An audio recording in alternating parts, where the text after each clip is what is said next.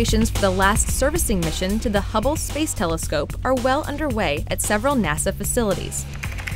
Almost all 22,000 pounds of Service Mission 4 hardware is at some stage of integration and test at the Goddard Space Flight Center in Maryland. This includes new gyros, batteries, fine guidance sensor, astronaut tools, support hardware, a new docking ring, the carrier systems, and 2 new Hubble science instruments. The Wide Field Camera 3 begins its third and final thermal vacuum test shortly, where it will experience the harshness of space inside a large simulator for several weeks.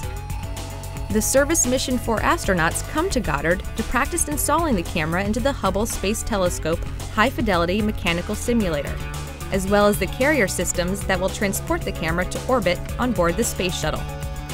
The Wide Field Camera 3 will be Hubble's most advanced camera, increasing its discovery efficiency by a factor of 5. The Cosmic Origin Spectrograph, a point-source ultraviolet spectrograph, is ready for flight. Astronauts practice installing COS into the high-fidelity mechanical simulator and the carrier systems. At Goddard, engineers and astronauts work together developing tools and techniques to resurrect 2 malfunctioning science instruments currently on orbit inside Hubble. Both the Space Telescope Imaging Spectrograph and the Advanced Camera for Surveys suffered power supply failures.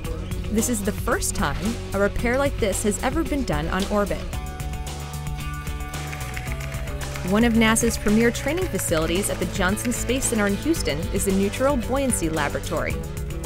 In this 6.2 million-gallon swimming pool, Goddard engineers work alongside the astronauts as they train for the mission.